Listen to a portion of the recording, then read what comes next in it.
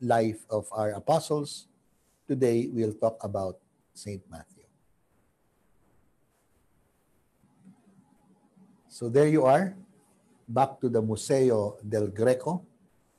Let's look into this wonderful disciple. I called him hireling of the Roman Empire. He was hired to be a tax collector. A very, we could say, lucrative job. But in the eyes of the Jewish people, it is a hated person who does that job. Why is a tax collector a very hated person among the Jews? Because he collected taxes from among his people, but those taxes, they know, will not benefit them. It will be sent to Rome. It will be Rome that will become rich and wealthy, and at the expense of their so-called occupied territories. One of them was Palestine, Israel. No? So, Matthew was that tax collector. It's even worse, brothers and sisters, because he would be a man of wealth as well. He got his commission. Not just a good, hefty, we could say, salary from the Romans, but he was also exacting more taxes from his own people. He has lost a sense of propriety. Parang hindi siya kapwa. Parang hindi siya tao. And yet, he was called from the dregs of society to be part of the inner circle of God, of Jesus Christ. And dyan po, nakita natin na despite that this Matthew has this, we could say, dramatic conversion as a tax collector to belong to the inner circle of the 12. Yet, he's only mentioned 7 times in the Bible. And of course, 3 of those times because it was a list of apostles. No? Other than that po, aside from the list, nevertheless, Matthew is known for that incident of his call. And all 3 synoptic gospels speak of the same incident. Sabi ng marami po, kung 3 sila, Matthew chapter 9, Mark chapter 2, Luke chapter 5, inistorya po nila kung sino tong tax collector.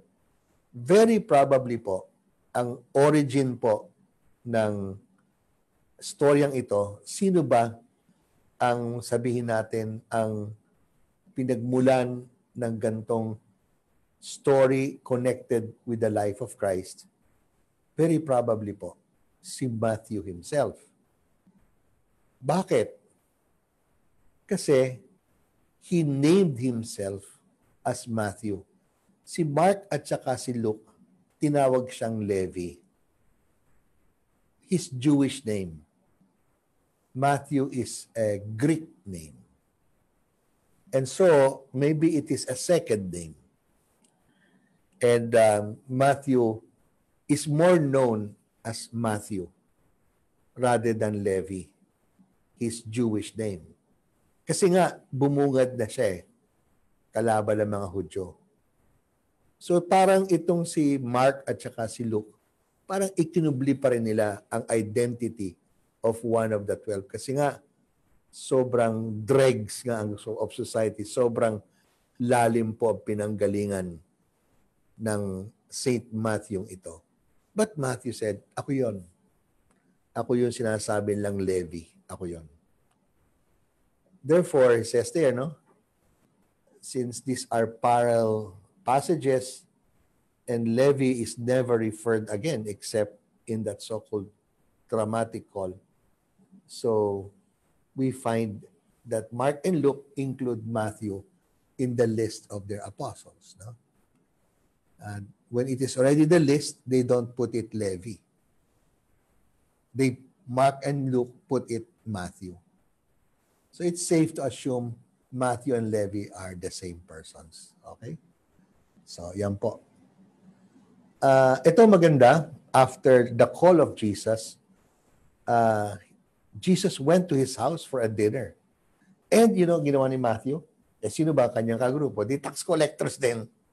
So, yung buong BIR ang nandun, including their girls. Mayaman eh. So may kasama mga prostitutes. And Jesus was seen as hanging out with the worst of the worst. A combination. Men who are tax collectors, women who are bayaran. And they think any person who has this group where he hangs around must be similar to them, to his friends. So it was a reflection, according to the Pharisees, of the kind of man Jesus is. That's the way they thought. Not God. Not God. Alam niyo, lagay niya ang ganda. Jesus was not eating with tax collectors and sinners because he's not a sinner too. He was eating with them to demonstrate the mercy of God. It was a call, an invitation to mend their brokenness. They're becoming, ang tatak sa kanila, tagalabas, outsiders of God's own people. So, when we look at the attitude of Jesus towards sinners, it is not to become sinner like them, but it is an invitation to draw them out from their sinful ways. And somehow, by his goodness and his friendship, turn to the way he lives as a son of God, as a true, faithful Jew, faithful son of God. So therefore, by including Matthew among the 12 and his disciples, ito po ang lesson. No one, not even what society considered irredeemable, would be excluded from God's table. Imagine, kalahok. Yun po ang magandang word doon. Kalahok, maging ang pinakamasamang tao, kalahok sa kainan ng Diyos. Hirap isipin up to now. It's a very powerful picture how God partners with every kind of persons, even the ones we least expect. They will accomplish his purposes.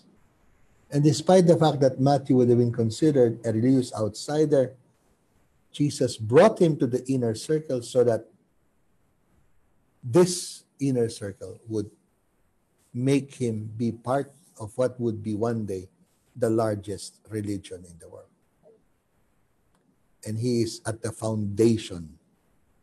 He is one of the pillars of this biggest congregation of men and women who worship the Lord, the true God.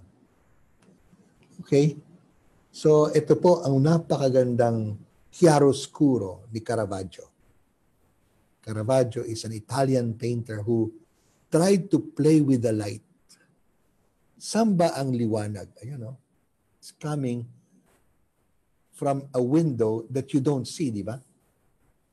It's not from the window that he painted, but from the window behind the one calling. And when you look properly at the one calling, he is, in a way, in the shadows, except his face. Kasi yung taong katabi niya, yun ang with full of light. Yung likod ng mamang yun. Siya parang nakatago sa madilim. Pero yung kamay, liwanag talaga, linaw-linaw. At meron siyang tinuturo. Sino tinuturo niya? Yung mama na sabi, ako? Ako. Diba? Sabi ng iba, siya ba o yung nakatayo na nangongolekta pa? Whichever. Sino ba ang with a full light on the face?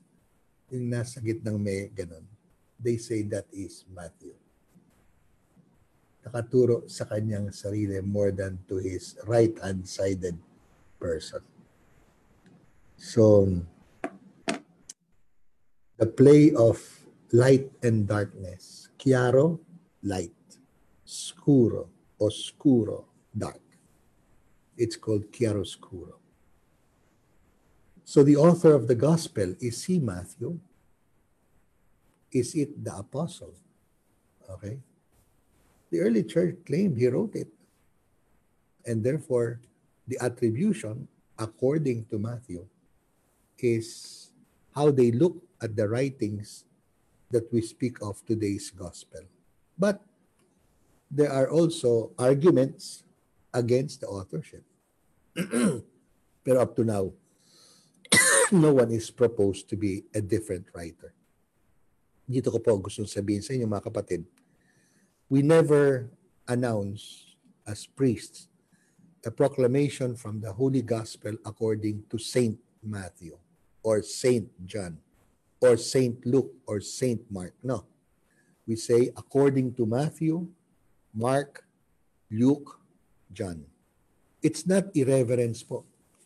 Kasi ang gustong sabihin ng simbahan, pag sinabi mong Saint Matthew, tinutukoy mo isang mama.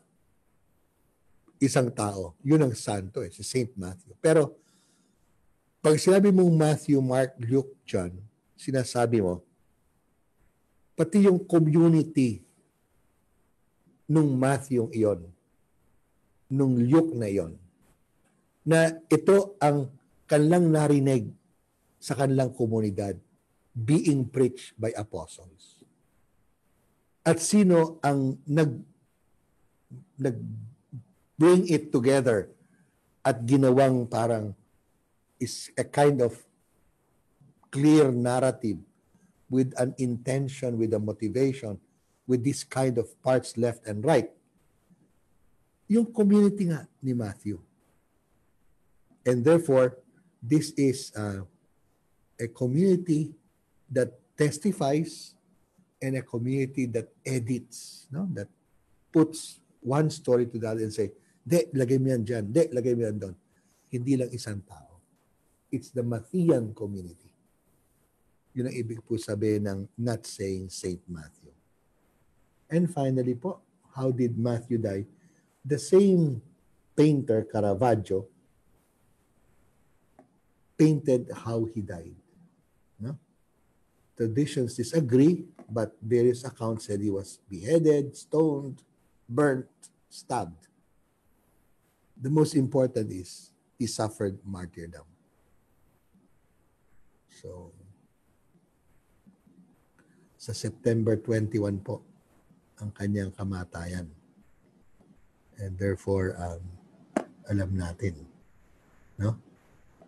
He was martyred. Eh, no, kita niyo, either merong punyal, pero nakabulagta na siya. Ano kaya, no? Ito pong chiaroscuro na to ni Caravaggio, together with another one po, tatlo po yan eh. It's 3 walls of a inside side chapel. Sa loob po ng side chapel, yung 3 walls po have 3 paintings of Caravaggio. Hindi po masyadong binibisita to. Yung mga punta po sa Rome, punta po kayo sa simbahan ng mga French. No? So, Chiesa dei Francesi, the Church of the French. And you will see that beautiful triptych, no? 3 mural paintings. Lalaki po nito 3 mural paintings of the famous Caravaggio. Thank you po. That's Matthew, the apostle. See you po tomorrow. We shall have another apostle tomorrow. Very interesting. Si Saint Thomas, the apostle. God bless. Have a good day.